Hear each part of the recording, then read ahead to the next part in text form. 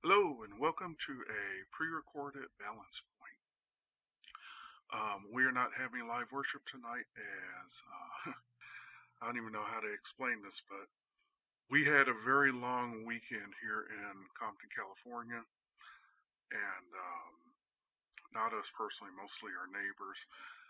And as a consequence, we are just physically not able to even be awake during the time of the balance point broadcast. And so what you are watching is pre-recorded. We will resume next week with our live broadcast, although we are going to have some format changes, and I will get to those once we get past our lesson for tonight. And so, with that, let's bow our hearts in prayer. Heavenly Father, we just come before your throne and we just ask for your grace and your mercy and your wisdom as we begin this new series on holiness here at Balance Point. We ask, Father God, that we would be receptive to the words of your holy book. And that, Father God, that they be more than just words, but they would, in fact, oh God, be life to us and life-changing to us. As we, as a Balance Point community, seek to follow more closely after your Son, Jesus. And we pray this in the name of your Son, Jesus. Amen and amen. So today we are starting a new series on practical holiness. And I guess we should begin with the question, what does it mean to be holy? Is it simply being just a good boy or a good girl? Is it simply don't drink, don't chew, don't date girls that do? Or is there something more to being holy? Looking at the word, we find that holiness is much more than just being a good boy or good girl. Holiness is much more than just what you do on Sunday. You see, to be holy is to be set aside for a purpose. Let me repeat that. To be holy is to be set aside for a purpose. Let me give you an example that many of us are probably familiar with. Now, some younger generation may not necessarily be as familiar with this as those of us that are in our 30s and 40s. But when I was growing up, in our kitchen, there were two sets of dishes. There was the set of dishes that we used every day. These were just our normal dishes. But then there was a special set. This was a set that came out for formal parties. This was a special set that came out during the holidays and special occasions. These dishes were set apart. One could say that these dishes were holy. Let me give you an example from the Bible. In the Old Testament, they had the temple worship. And at the temple, there were, of course, the necessary meat hooks and meat forks. There were the pots, there were the pans, there were the braziers. Out in the camp, the people had meat hooks and meat forks and pots and pans and braziers. The dishes that the people in the camp used were the same as the dishes that were used in the temple. But what was the difference for the dishes in the temple? Those dishes, those utensils had been set aside. They had been set apart for the service of God. In this sense, I want to talk for the next few weeks about being set aside for God's use. And what does that look like on a daily basis? What does it look like if we are holy? Now, around the church, many words can be used interchangeable with holy. There is sanctified, set apart. Even the word church itself, when you go back to its roots, in the Bible, the church is referred to as the ecclesia, which simply means the called out ones. You see, the church is not the building that we meet at. The church isn't even this virtual sanctuary that we are receiving the word at. No, the church are the people who have been called out of the world by God. You know, it reminds me of a story, and this is from the Calvary Chapels, if I remember correctly. Um, it was like after a Sunday service, and you know, when you go to church as a family. You know, you have mom, dad, and the kids, and kids are going to be kids, and so it's after the service, and you know they're having their time of fellowship, and everything is real cool and groovy. Whoa, did I just say groovy? Everything is really cool, and kids being kids, they're running around. That's what kids do. And one of the ushers, you know, went up to the kids and said, "Hey, you know what? You need to stop running in the sanctuary. You need to stop running in the church." And the pastor, overhearing this, said, "No, no, no. It isn't that the children are running in the church. It's that the church is running in the facilities." You see, we are the church. We are the called out ones. We are what is termed holy. Now, I've got to warn you at this point. At this point, everything I've said is cool and everybody's going to agree with me. But I've got to warn you, for the next several weeks, we are treading on dangerous ground. This subject is a subject over which churches have split. This is a subject that can easily be twisted so that we move away from the grace that God has given us. And it can easily become a list of do's and don'ts. You see, this is the problem that the Pharisees had during Jesus' time. God had given his people Israel the law. And the law is good. The law is perfect. The law prescribed how the people were to relate to God and how they were to relate to each other. Even as far back as something as simple as the Ten Commandments. The first 3 commandments deal with God. And the last 7 deal, actually the last 6 deal with how we relate to each other. And the last one deals with how we relate to our own hearts. And then there were the ceremonial laws. There were the cleanliness laws. There were laws that were designed to protect God's people from the dangers of the fallen world. And they were good. They're perfect. But here's the thing. Over time, people drifted away. And by the way, the law of the Old Testament was a law of grace. Now, a lot of people don't look at the law of Testament, especially when you read laws like, if you commit adultery, you're to be stoned. But when you look at the whole of the Old Testament law, it was a law of grace.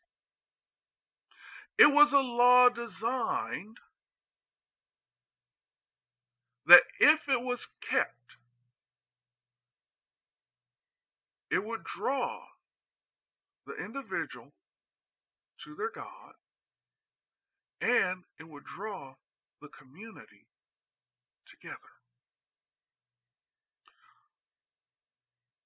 And even in that law, there was provision for failure.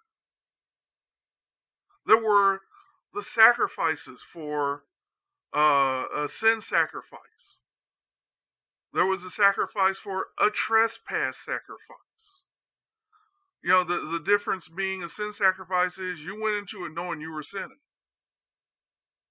Whereas a trespass, you may not have realized that you had gone off the deep end.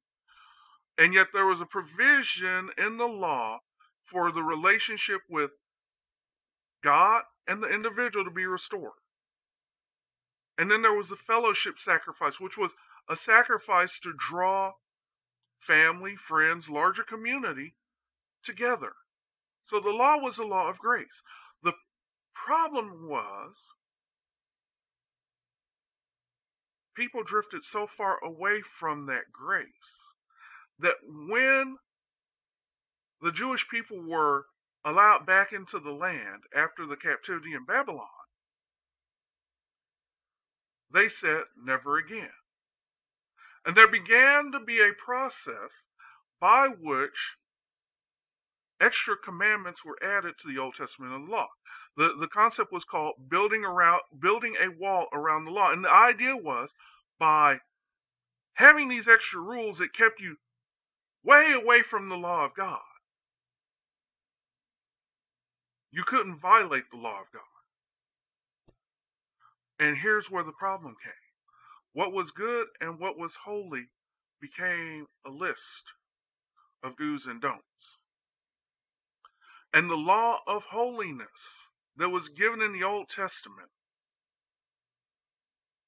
turned into a law of bondage. The same thing can happen when we, living under the new covenant, living under the grace of the blood of Christ, the same thing can happen to us when we talk about holiness. It can become a list of do's and don'ts. Don't drink, don't chew, don't smoke, don't date girls that do. Don't wear makeup. You know, don't wear jewelry. You know, do go to church on Sunday, Wednesday, and Saturday morning. And you get these rules. And this was a problem that the Pharisees had. And it was a problem that had stripped what was good, stripped what was pure, stripped what was an act of God, and turned it into something ugly and something empty. We in the New Testament can do that too.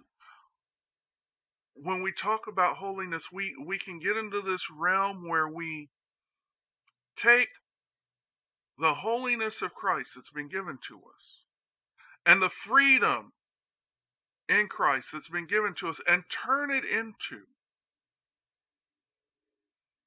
something that's empty. Turn it into something that is a show.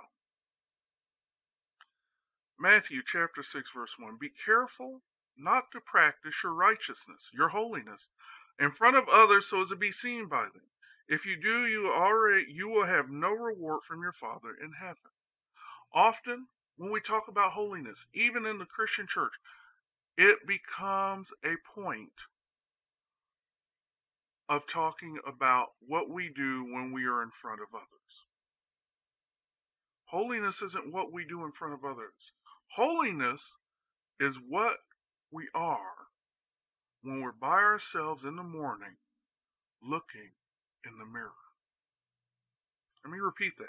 Holiness is what we are when we're by ourselves in the morning looking in the mirror. As I said before, holiness, the challenge with talking about holiness is that it can become something that's done on the outside without actually touching the inner person. It can become an external mental exercise without ever touching the heart and the spirit.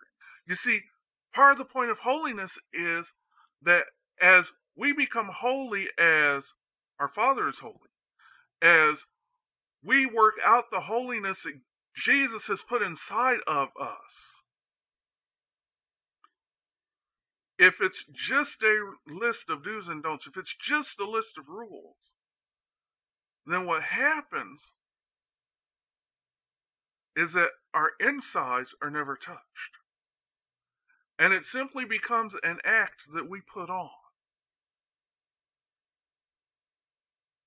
You know, do you carry the big Bible because, hey, you need a big print Bible and you want to be in God's Word and you want to be immersed in God's Word? Or are you carrying a big Bible because you want Sister Superior and Brother Wonderful to know just how sanctified and holy you are? Are you wearing a cross as a reminder of what Jesus did for you? And is that cross acting as a reminder that each day we are to die to ourselves to become more Christ-like? Or is that cross for show? That's the question of holiness. So if that's the pitfall of holiness and talking about holiness, is there any benefit to being holy? Well, I hesitate to talk about benefits because, again, if we're being holy simply for the outcome of the holiness, if we're being holy simply so that God will reach down from heaven and pat us on the head and go, that's a good boy, that's a good girl,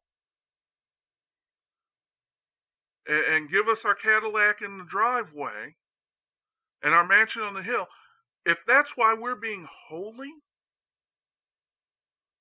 then again, just like the Pharisees, we've missed the point of holiness. And so there are benefits to holiness, but we aren't holy. We don't strive to work out being separated. We don't strive to work out being different for God to use us simply so we can get a reward. You see, if our goal for being holy is to gain the benefits of God, we have already failed in holiness. But with that in mind, there are benefits of being holy. One of the great benefits of striving to be more Christ-like is the development of the fruit of the Spirit. Now, here's the thing about the fruit of the Spirit. The fruit of the Spirit ain't for the person developing them. When's the last time you saw an apple tree chomping down on an apple that it grew? When's the last time you saw a grapevine drinking the juice from its own grapes? The fruit of the Spirit is what is developed in me, developed in you, for the nourishing, for the spiritual, for the emotional, for possibly even the physical nourishing, depending on how that fruit manifests, of the people around us. And as we seek to be holy, as we seek to grow in righteousness, as we seek to grow to be more Christ-like, that fruit of the Spirit becomes available. And what are the fruit of the Spirit? Galatians 5:22 and 23. But the fruit of the Spirit is love, joy, peace, forbearance, kindness, goodness, faithfulness, gentleness, and self-control, against which there is no law. Let me tell you, the fruit of the Spirit is worth its weight in gold. And we should seek the fruit of the Spirit. We should seek more Christ-likeness. Lord, help us to seek that. Because there is benefit. You see, as we seek to live holy, First thing I'm going to tell you up front, there's going to be conflict. Okay? Folks don't like it when you different. Okay? If you get too far out of that middle third that's called, quote, normal, folks don't like that. Folks don't get down with that.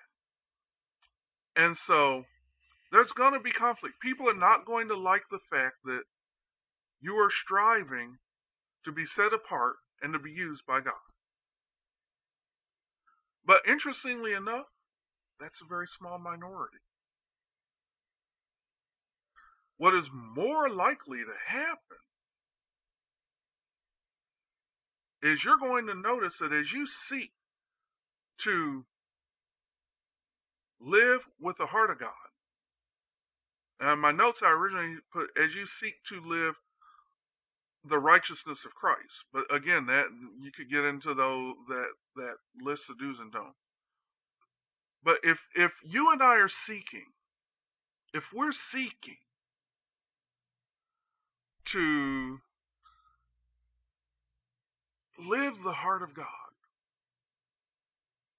I mean really live the heart of God, not do's and don'ts, but really listening for the voice of the Holy Spirit, listening for the leading of the Father. If we really are seeking that, here's something funny that happens. Our lives, our actions, our words will come into alignment with the laws by which God governs the universe. And here's the amazing thing. As we more closely align with how God runs the universe, most of our problems will go away. Now, there's a benefit of holiness. Here's why. Because you ain't fighting against God anymore. You're not fighting against God. And so, our problems will tend to go away. Because here's the reality about our problems. Probably 90% of our problems are self-made. And we make those problems by not living in alignment with how God designed the universe. And if we will just get to a point where we can live in alignment with how God designed our universe, 90% of our problems will go away. 9% of our relationship problems will go away. Why? Because we're seeking to live out the love that God has already shown us. And when we're living under the law of love, when we're living under the law of holy love, yeah, there are going to be some that don't like that. But you know what? There are some that just totally hate God.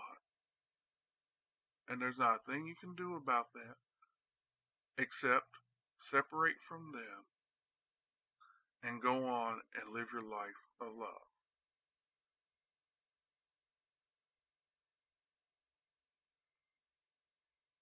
So what can we say about holiness?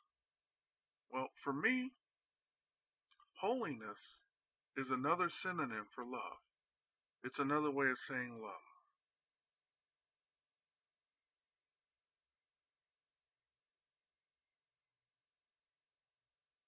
Remember I talked about the Old Testament law at the beginning of this thing.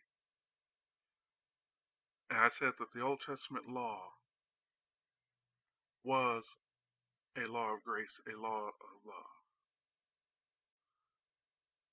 If we're living holy, we will fulfill all the Old Testament law and all the New Testament commands. Matthew chapter 22, verses 34 through 40. Let me set this up. The Pharisees and the Sadducees have been after Jesus. They've been trying to trap Jesus in his words. And finally, they get together. Finally, the Sadducees get together, and so the Pharisees get together. And picking up in verse 34, and hearing that Jesus had silenced the Sadducees, the Pharisees got together, and one of them, an expert in the law, tested him with a question. Teacher, what is the greatest commandment in the law? Jesus replied, love the Lord your God with all your heart, with all your soul, with all your mind. This is the first and the greatest commandment. And the second is like it. Love your neighbor as yourself. All the law and all the prophets hang on these two commandments. If the Old Testament law was holiness, and the Old Testament law is summed up in love and love the Lord your God with everything you got, and love your neighbor as yourself, then we can say that holiness can be summed up as the law of love. If we are consistently and persistently seeking the best for those who are around us, and we are consistently and persistently seeking to bring joy to the heart of God in heaven, then we will be living holy lives. Think about that. We'll be living the holy life when we live the loving life. Second thing we need to see about holiness is a command.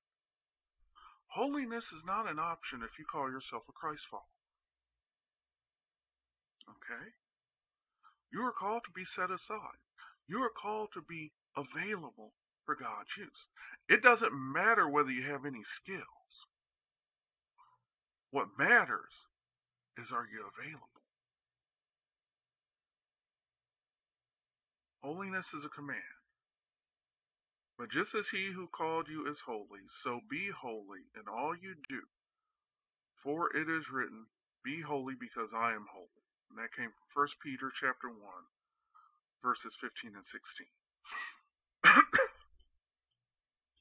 But not only is it a command, but but holiness is not limited to what happens when we're at church or when we're with other Christians. That passage there said, be holy in all that you do. Let me give you an example of holiness in all that you do. And I've told this story before, but it has so many applications. It's amazing. When I'm not pastoring, when I'm not, and that's a bad way to put it. When I am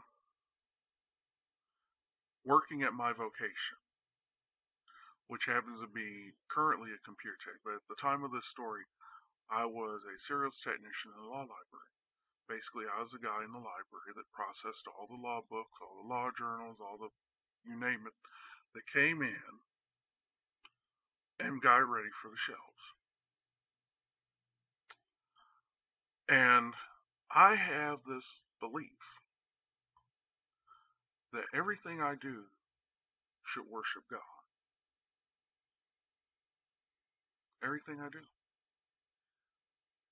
And because of that belief, when I'm at work, I view what I do as an act of worship.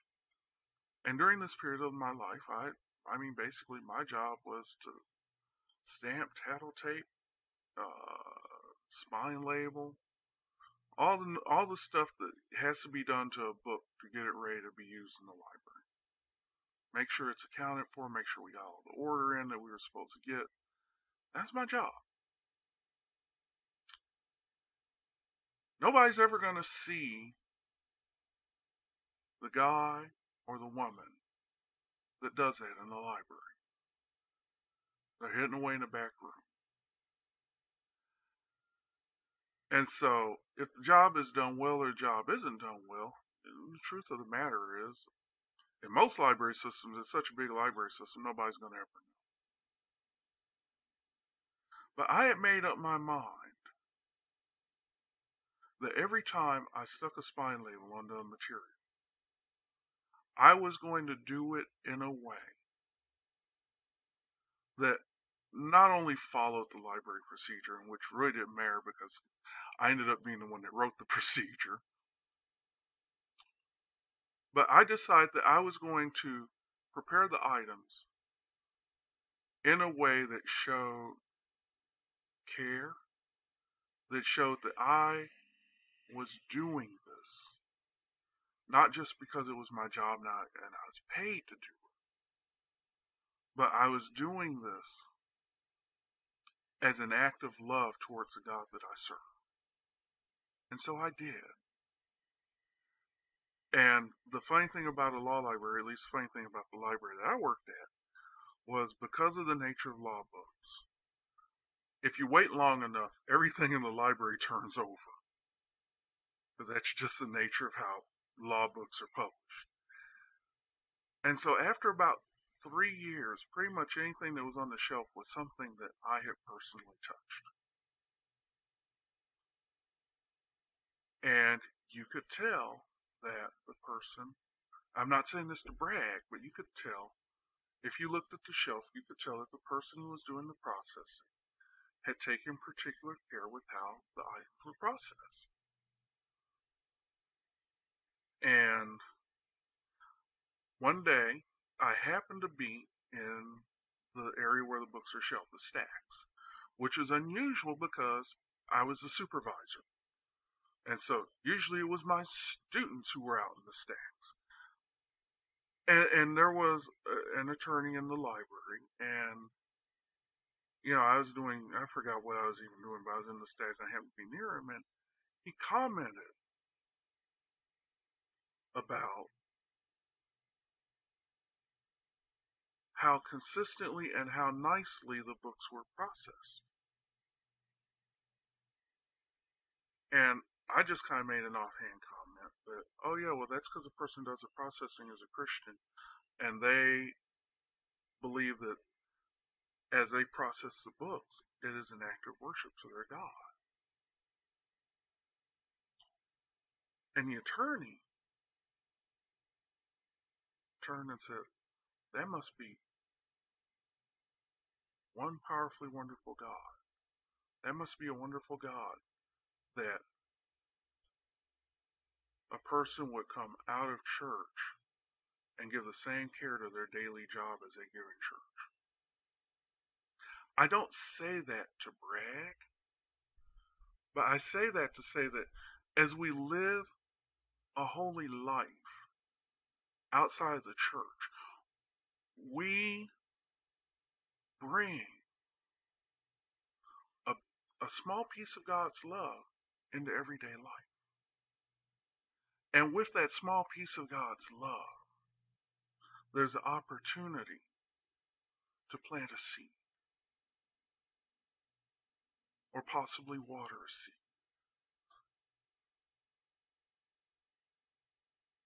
The next thing we see about holiness is that since holiness is a command, God doesn't tease us. So, if we're commanded to be holy, then we have been given everything that we need to be holy. In other words, holiness is doable. But we aren't going to be holy in our own strength. And the proof that we can't be holy in our own strength goes back to the passage that we kind of start with up in Matthew chapter 5. Matthew chapter 5, verse 10. For I tell you that unless your righteousness surpasses that of the Pharisees and the teachers of the law, you will certainly not enter the kingdom of heaven. The Pharisees and the teachers of the law were keeping the law externally. They were keeping the law in their own strength. The funny thing is, there was nobody in that day who was better at keeping the law than the scribes and the Pharisees. And yet, for all of the work that they did, it couldn't be said that they were holy in the eyes of God. Because you see, their holiness had become external. Their holiness had become something that they could do on their own. Okay? I have another story, and I tell a lot of stories on myself because a lot of people are kind of embarrassed when they talk about some of the things that God's taken them through. But I remember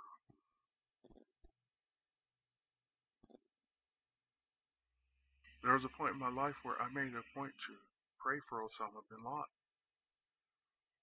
Now, if you're here in America, you're like, whoa, dude, you've gone off the deep end.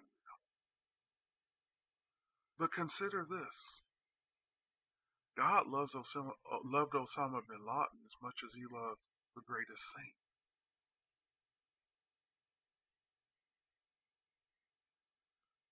How could I pray for somebody who had killed thousands of people? Simple. God loved him, and God said, pray for them. God said, pray for those who despitefully use you. God said, pray for those who cause you harm.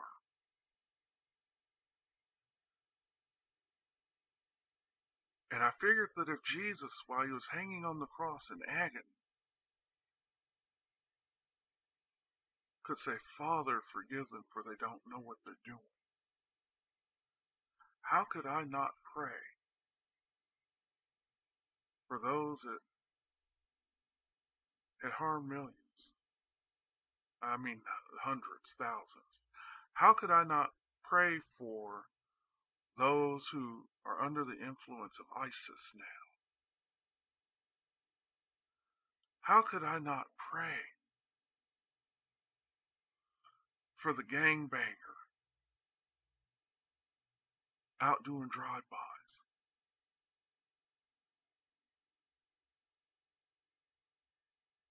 How could I not? But you see, here's the thing. I don't do it because I have any strength. When I was praying for Osama bin Laden, believe me, the last thing I wanted to do was pray for Osama bin Laden. But the Lord said, pray for him. And I will give you the words and I will give you the strength. And so I opened my mouth and I prayed for him. When I pray for the terrorists, wherever they happen to be, whatever they happen to come from, whether it's gangbangers in the inner city or Islamicists in the Middle East,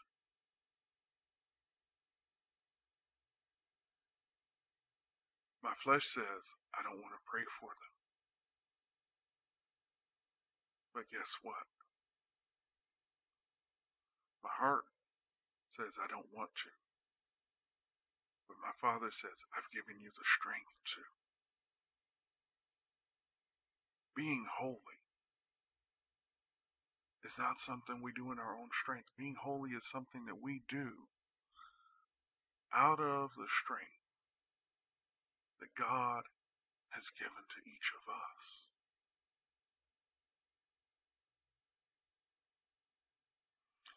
See, the reason it's hard to be holy is because it's hard to get our eyes off of ourselves. And especially in the times that we live in. And we live in a time of narcissism. You got Facebook, you got Instagram, you got selfies. I mean, gee whiz, think about this. We are the first generation to invent a stick that lets you take a picture of yourself. Think about that. But it's something that's to be expected.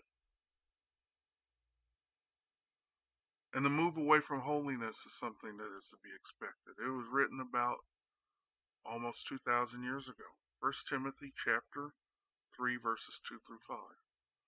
People will be lovers of themselves. All you got to do is look at the internet.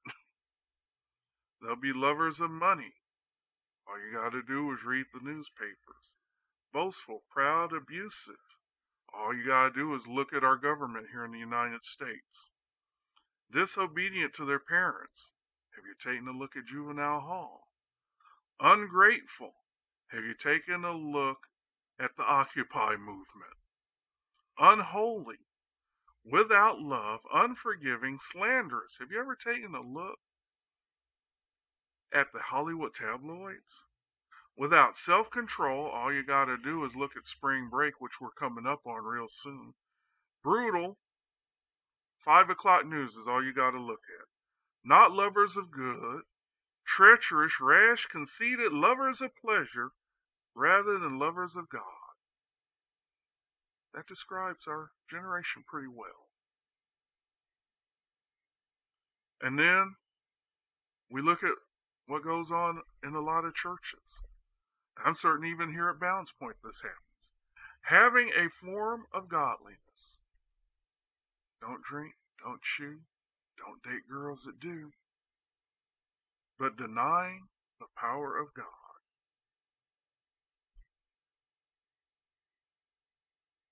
Okay, so if we're going to be holy, we need to know what holy looks like. We've talked about right now in this passage what the world looks like.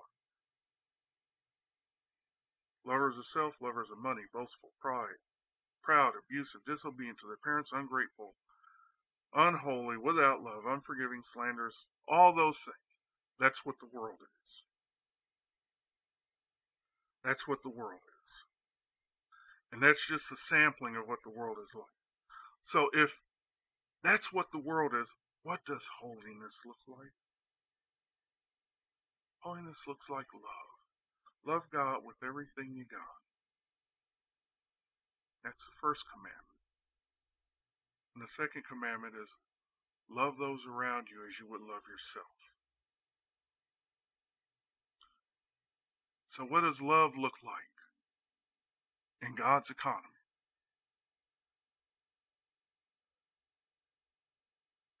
Love is patient. Love is kind. It doesn't envy. It does not boast. It is not proud. Love does not dishonor others. It is not self-seeking, not easily angered. It keeps no record of wrongs.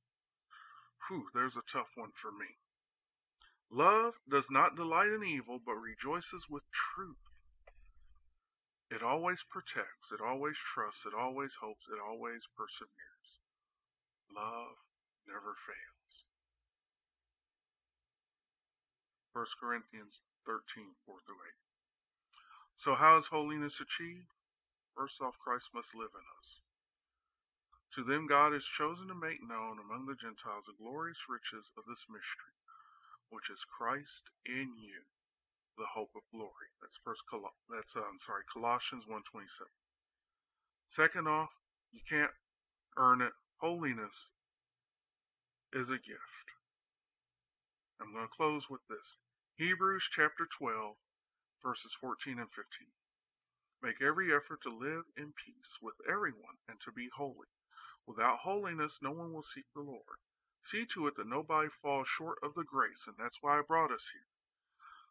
Holiness is the grace of God. That's why I brought us here.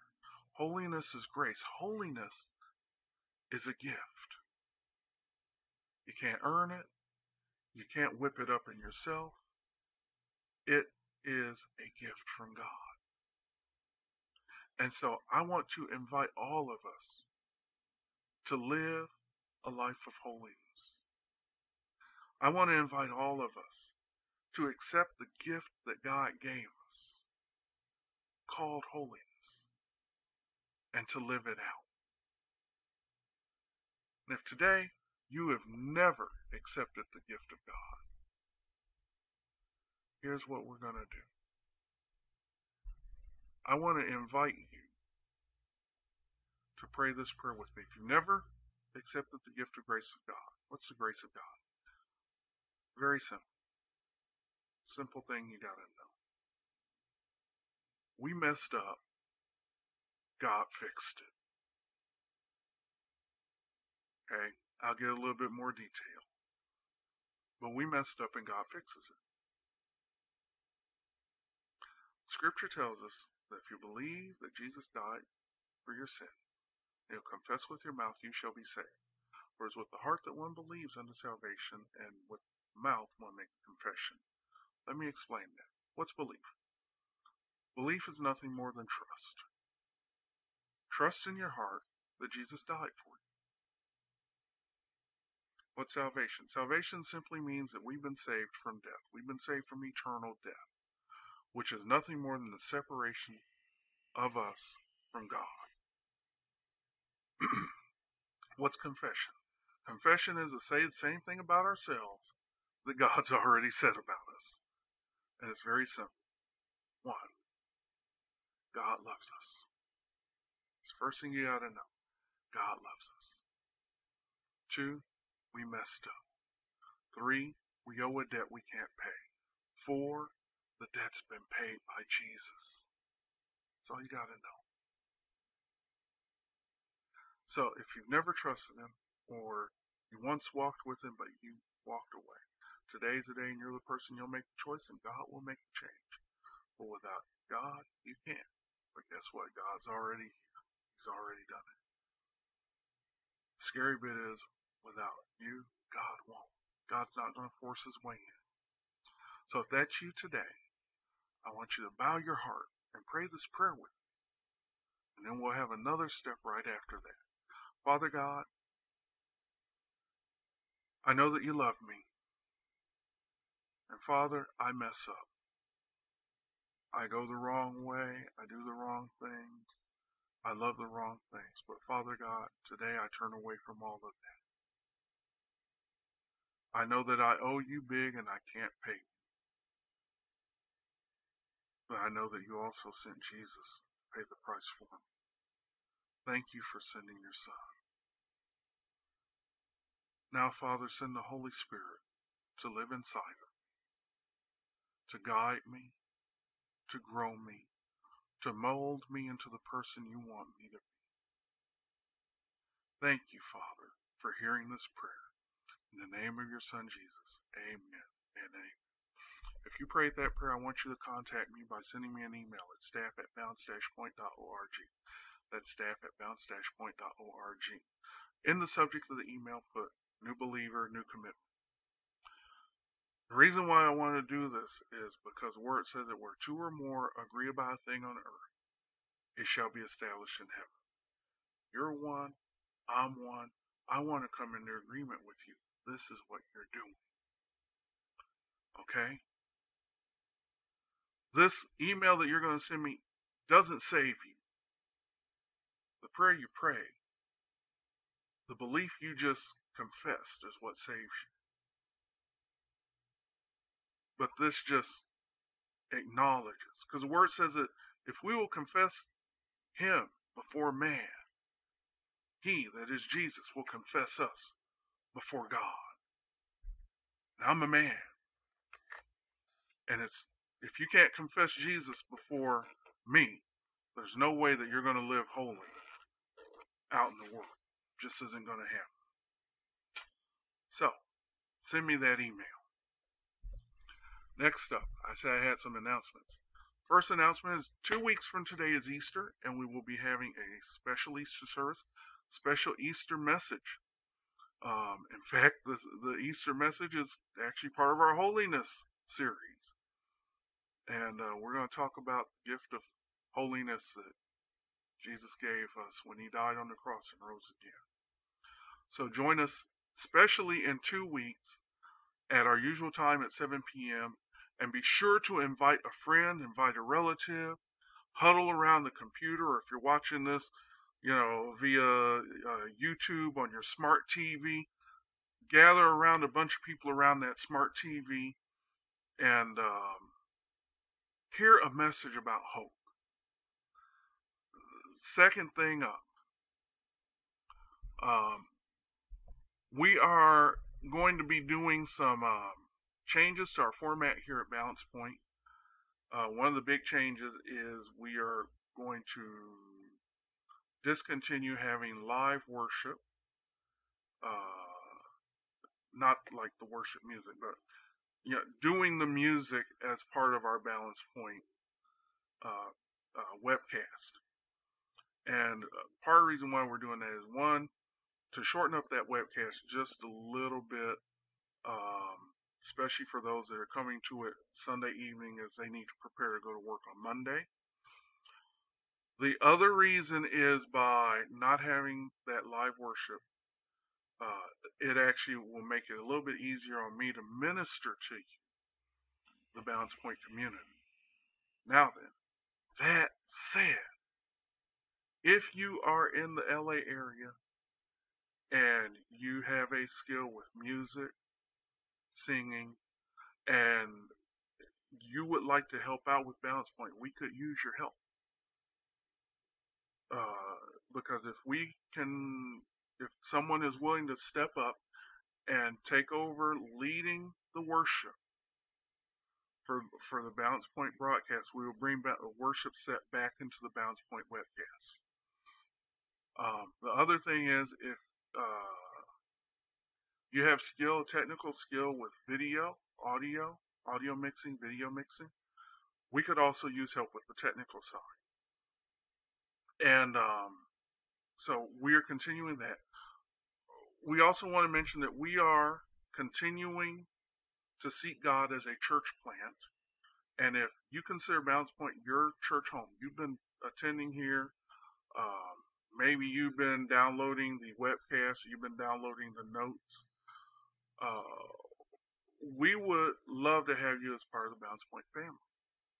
And doing that is as simple as going to our ministry center, and the address is right here at the bottom of the screen.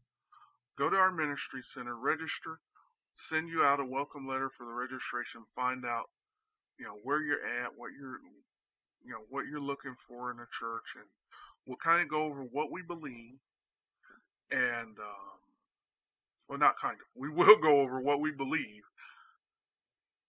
And at the end of that process, if you want to become a member of the Balance Point family, you will be invited to become a member of the Balance Point community.